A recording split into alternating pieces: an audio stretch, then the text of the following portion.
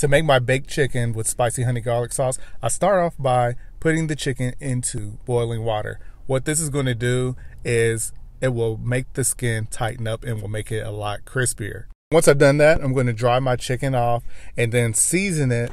And once I've got it well seasoned, tossed together, I'm going to then put it in the refrigerator for about 2 hours where it's going to marinate and will dry even further, because you want it to get dry to get crispy skin. That's going to be one of the key things to do.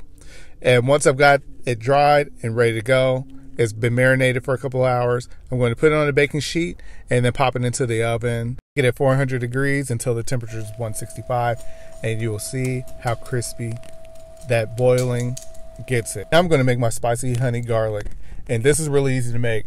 I've got some honey that I'm putting into a saucepan. I've got the juice of half a lemon.